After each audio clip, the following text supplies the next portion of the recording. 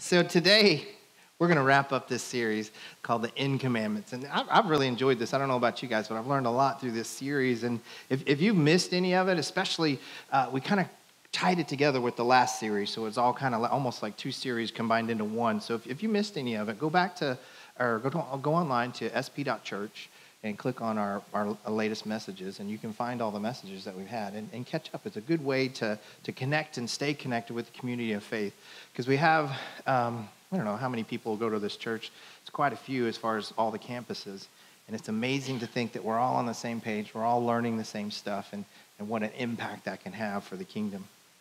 So the premise of the End Commandments, well, what we're talking about here is right after the resurrection. Jesus comes back to life, and kind of what happened and what he taught after that. And it's pretty cool. But what he did when he came back is simply he showed up and he said, hey, here's the deal. I'm going to start something brand new.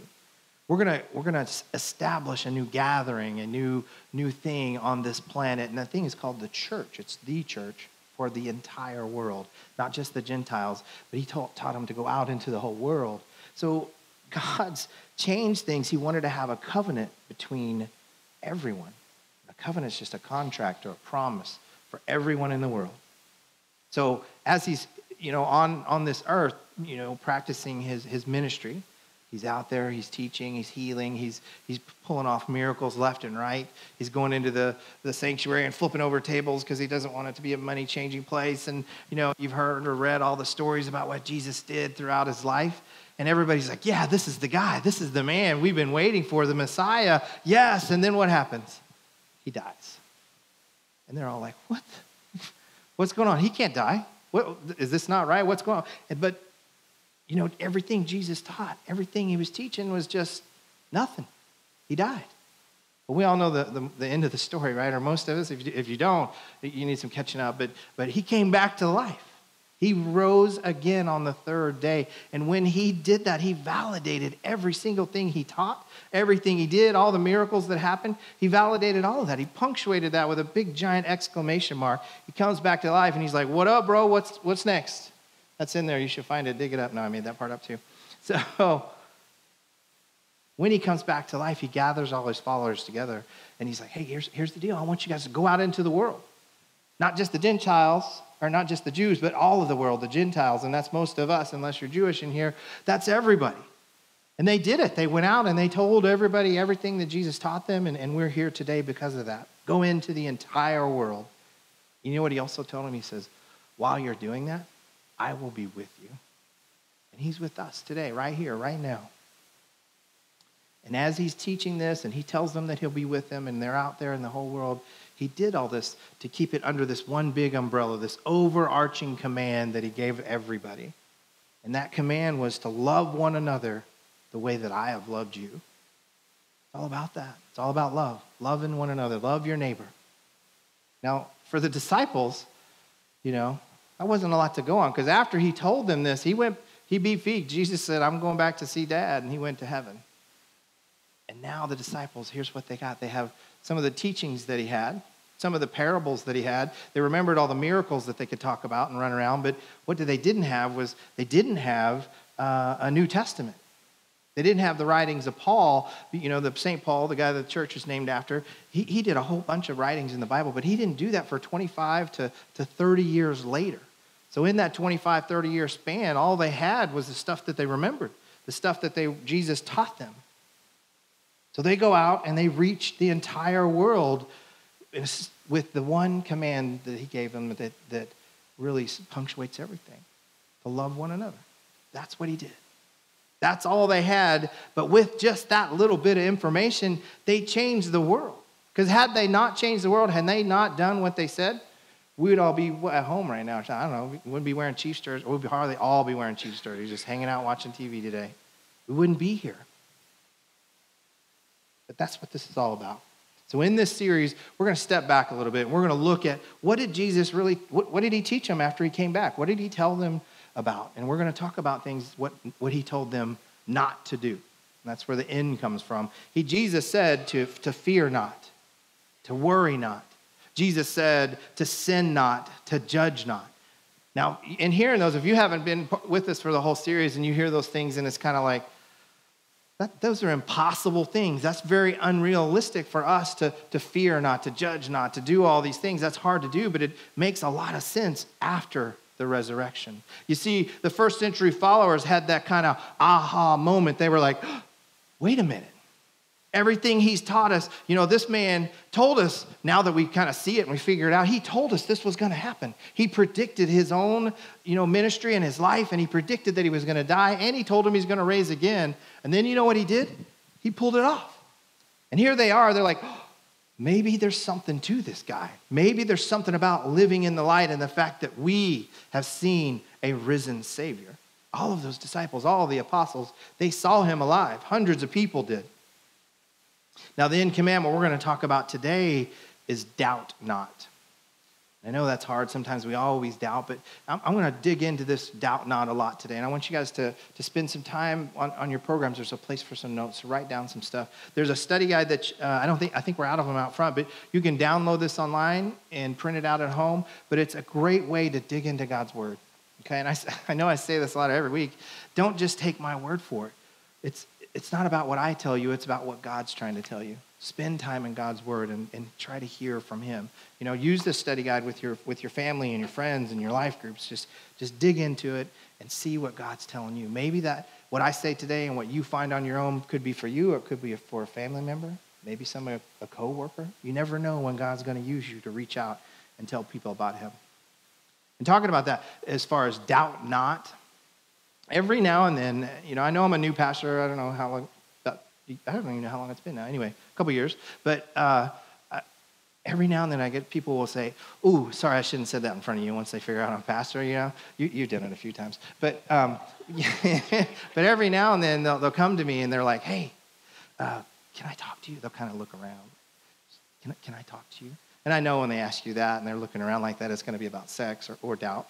But they'll say something like, "Do you ever have doubts?" And I'll look them straight in the eye, and I'm kind of like, no. And if you do, you're going to go straight to hell. You better not do that. Don't be doubting, all right? No, I don't say that. Of course I have doubts, right? We all have doubts. It's not like I decide to doubt. It just kind of sneaks up on you and grabs you. That's everybody. So what I tell them is sin is not, or doubt is not a sin. And it's okay to doubt. What the big deal is what you do with that doubt.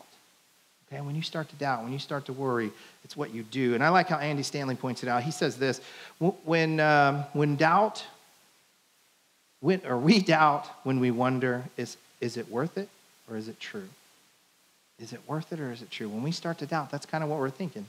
Is it really worth it to make all these sacrifices in my life that God calls me to do? That Jesus teaches us to do? Is it really worth it to do the things that Jesus did, to do it his way? Is it really worth it to surrender everything to God, to give it all to him and then hope and pray that he knows what he's doing? Is it really worth it? Or, and as we start to dig through that, is it worth it? Is it worth it? We start to wonder, is it true? Is it really true? Is there really a good God up there somewhere, this master of the universe kind of guy? Is Jesus really, was he really a real person? These are things we start to wonder. Is it true? Can I rely on Scripture? Especially when we're young, we're in high school, or we're getting ready to go into college, we first time away from home, and we start to hear other thoughts and things and worldviews and stuff like that, and then we start to doubt, or it's easy for students to start to doubt and wonder. And sometimes they skip about that, is it worth it stuff, and go right to, is it true? Because if they can decide that it's not true, they don't got to worry about all that, is it worth it stuff. Because if they decide it's not true, they can just move on and do what they do. Now, I know we all struggle with doubt, and it's hard. And sometimes we don't know what to do. We don't know what's going to happen next. But like I said, it's how we deal with and handle the doubt. Now, here's some good news for you, because 100% of the first century followers of Christ, they all doubted. Every single one of them. The men and the women that followed Jesus, they all doubted. The men and the women that were with Jesus and actually performed some of the miracles out there, they were doing the miracles, and they doubted. They wondered, is it worth it? Is it true? They were scared. That's crazy, isn't it, to think the disciples that we talk about so much, Jesus that we talk about, all of the 12 disciples, Jesus' closest friends, they doubted. Now, who's the most famous doubter of them all? Thomas, right? That's what we think of when we think doubters, or thinking about doubt. Oh, doubting Thomas, he's the only one. No, every single one of them doubted. They all doubted him so much that they abandoned him in the moment that most likely he needed him most. When they come and took him, they abandoned him. So here's some great news for all you doubters out there. And I'm not going to make you raise your hand or have you raise your hand, but if you doubt, just know and understand that Jesus doesn't toss you out if you doubt. That's got to be comforting. That's got to be good to know. In fact, what he wants us to know is that we can follow Jesus and have doubt. We can follow Jesus and have questions. God is bigger than our questions. God is bigger than our doubt. We can follow Jesus and not understand exactly how things are going to work out. It's okay. It really is. But here's why it's a big deal. Here's what Jesus also knew when we talk about doubt. Jesus said, but doubt can take you out. This is what he knew. If you don't deal with your doubt in the right way, it can take you out of the picture altogether. And this is why throughout Jesus' ministry, over and over and over, he taught to those that he loved, he says, do not doubt, because doubt will take you out. Now, let me tell you a story about a guy. You may know of him, you may have heard of him. The guy's name's Peter. Now, Peter doubted. There was a time where, and we talked about this in the last series a couple times, but where the disciples are in the boat and they're out in the Sea of Galilee and they're rowing. Jesus said, hey, go row to the other side. And they're out there and they're rowing and rowing and rowing. The storms are crashing and water's coming in the boat. They're freaking out. They're like, oh my gosh, what are we going to do? They keep rowing, and then they realize and they look out into the water and they see somebody walking across. At first they thought it was a ghost, but the closer they got, then they realized, oh, it's Peter, or it's Jesus. It's Jesus. And Peter's like, hey, Jesus, if it's really you, call me out and call me to you. What does Peter do? Boom. He hops out and jumps in the boat as soon as Jesus calls. He starts walking on that water. That's amazing, right? He was watching, he had his eyes on Jesus, and he's walking and walking, but then a little water splashes him.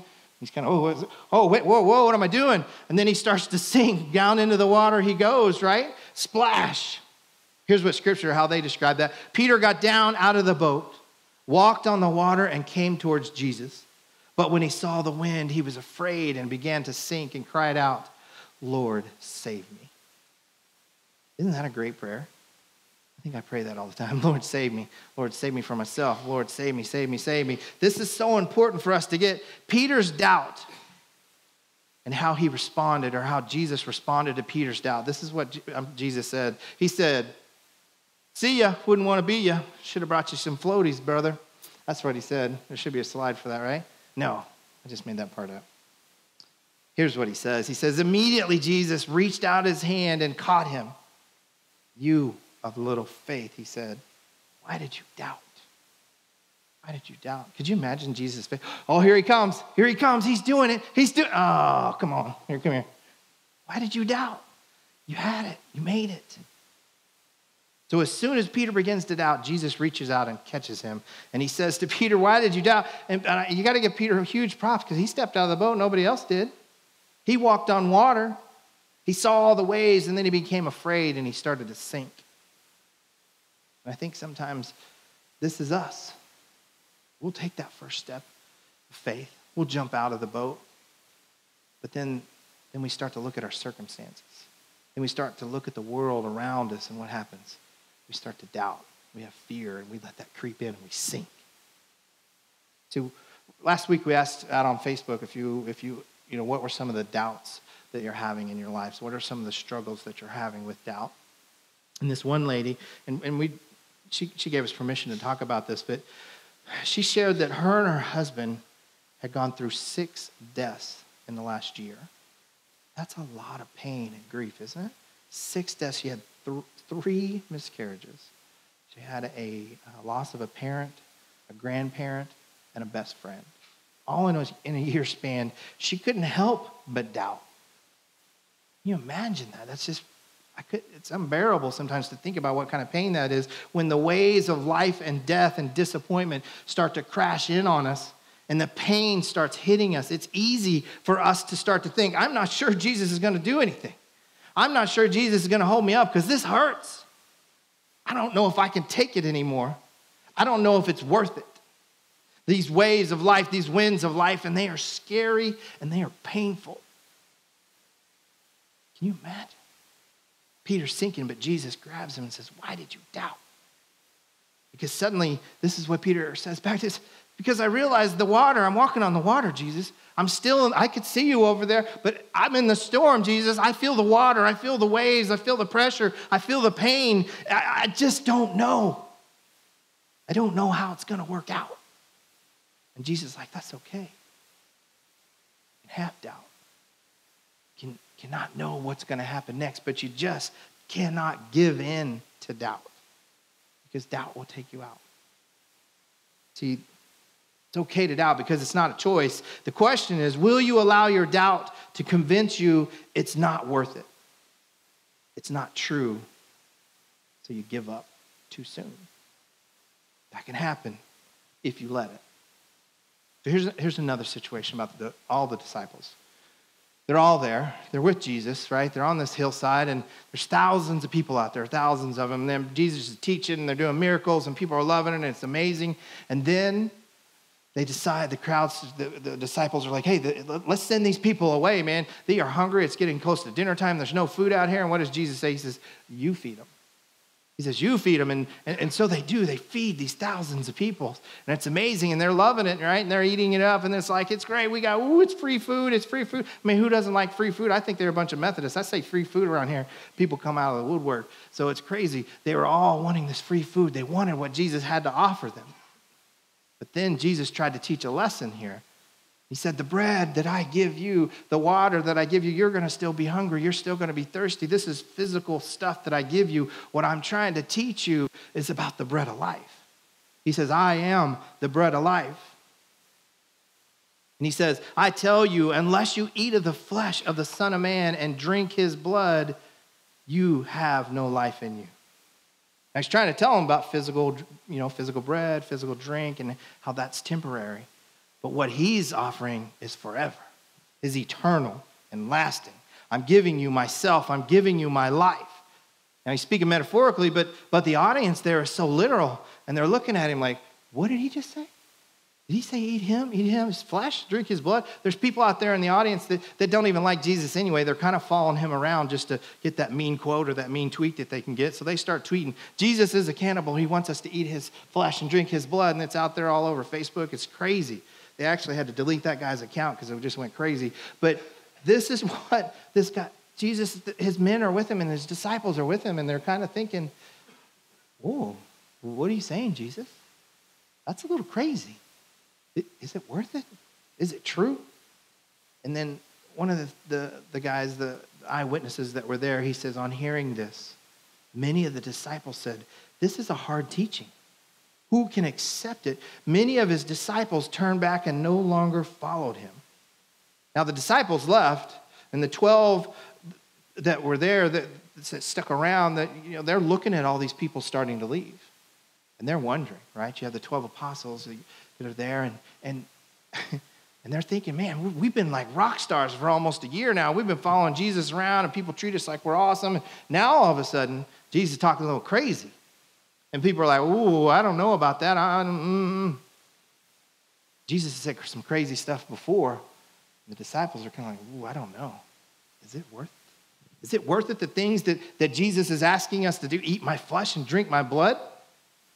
Is it true? So the crowds are starting to slip away, and the disciples think, all we got to do is kind of back up into that crowd, and we're gone, right? This is where they're at. But Jesus turns to them. He knows this is what's crazy. He knows what they're thinking.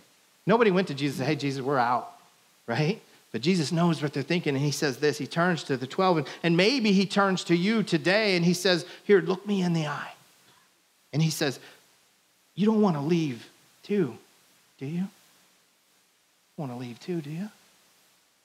You're going to turn your back on me? And they do want to leave, but they have no idea what Jesus has in store for their life. What they have in the balance if they allow their doubt to take them out. This is a make or break moment. This is how history unfolds. and it's going to unhinge things in that manner. If they decide to let doubt take them out, had they done that? You guys heard of Peter, James, and John and all those guys? How many of you have, like, your first name or your middle name is Peter, James, or John? We got some Johns out there. There's one. Everybody, last service, they did that too. It's like they're scared to let people know their name. And we're going to have a name tag Sunday, just so you know, so give that up. Go ahead, raise it up there real big and proud. Okay, don't. All right, so anyway, these guys, we wouldn't have known them. Some of you would have different names had these guys let doubt take them out. Scary to think that way. But in the midst of that, they say this, John says this, Lord, to whom shall we go? In the book of John, Peter's like, Jesus, we can't leave you. To whom shall we go? To whom shall we go? Who else is there? Think about it. I want you guys to say that. To whom shall we go? Say it with me. To whom shall we go? All right, that was good. Now I want you to change something. I want you to change the we to I. To whom shall I go? That's a little more personal. That's the kind of question that cuts through the fog of, is it worth it? Is it true? You see, doubt can lead us to curiosity, and curiosity can lead us to discovery, and those are great things. We need that to have a little bit of doubt and start figuring things out and then come up with some new and extraordinary thing. But if we don't do the right things and we let doubt kind of take us out of the picture, we need to look at it through a different set of lenses. We need to ask that question, if not Jesus, then who? Because we're all going to follow somebody. We're all going to follow something, or if not Jesus, what? We're all going to replace that with something. Here's the thing. Doubt whispers, is it true? And Jesus whispers, if not me, then who?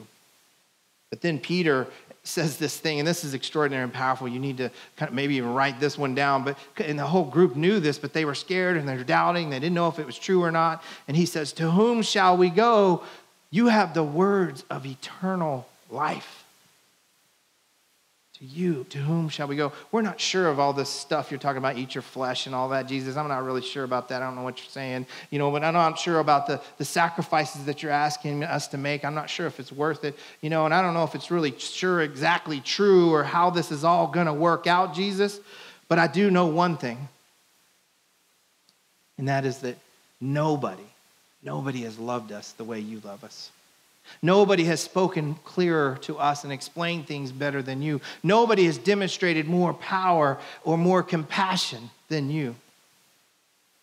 So we're not going anywhere, Jesus. We're going to follow you.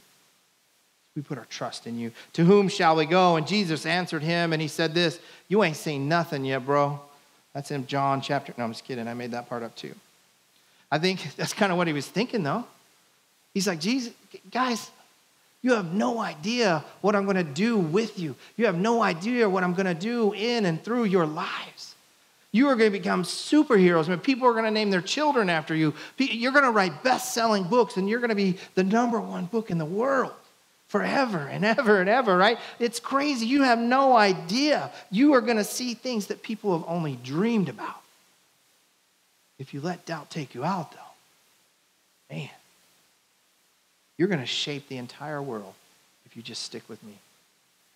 But they didn't know that. All they knew in that moment is the same thing that you and I know, is that I'm not sure if it's worth it, but to whom shall I go?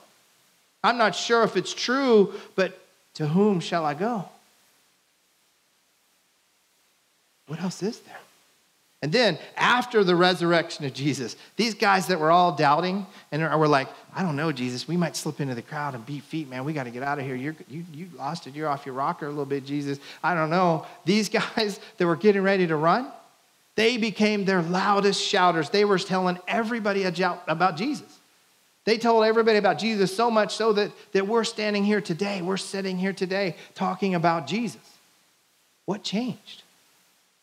They went from doubting this guy to, well, I don't know, man, I don't know, to being the biggest supporters ever. They changed the entire world. They didn't have a Bible. They didn't have Jesus at the time. All they saw or all they knew was that Jesus came back from the dead. He was a living, risen Lord. They became bold and unafraid to share Jesus with everybody and everywhere. They knew it was true, and they knew it was worth it because they saw Jesus come back from the dead. I wonder if they're thinking, back to that time on the hillside, man, remember back then when we were thinking about leaving? We were this close to losing it all. What it was is the foundation of their faith has become the foundation of our faith. It wasn't teaching, it wasn't miracles that Jesus did. It's the resurrection of Jesus. For God so loved the world that he sent his one and only Son to die for each and every one of us. Right? And he rose again. That's who we follow. We follow a risen. It's not a book. It's not a title. It's an event. The event of Jesus' resurrection. If we let doubt take us out, we will never know what he has in store for you.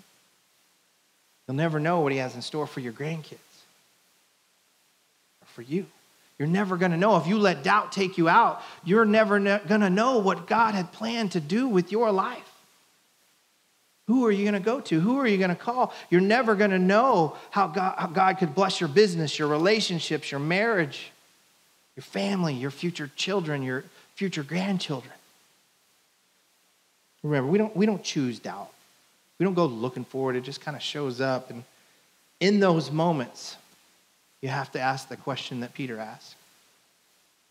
To whom shall we go? I'm not sure it's worth it right now. I'm not sure it's all true, but to whom shall I go? In that question, the seeds of faith are sprinkled in, and they are strong, and they will grow, and they will carry you through the difficult times.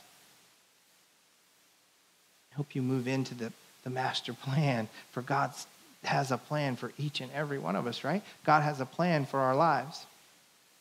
Remember that one when we talked about in the beginning that had those struggles, all those deaths in the last year, those 6 losses that her family faced? We asked her, she said, what got her through the pain and through the questions, through the doubts, is seeking God. Praying for understanding, trusting that God is holding them up, and seeking the light instead of the darkness. How easy is it when we're struggling and we're in pain and want to just push everybody away, don't talk to me, leave me alone, and just kind of sneak away, kind of like those disciples, blend into the crowd and disappear. How easy is it for us to just let go? And what we need to do is seek God and follow what he says. Who else could we turn to? Who else? See, Jesus says in many ways to trust me, reach out for me, hold on to me. And you know what else he says? Even if you can't or don't have the strength to hold on to me, I'm going to hold on to you. That's what Jesus tells us. He loves us. He says, I will never let you go. I got you.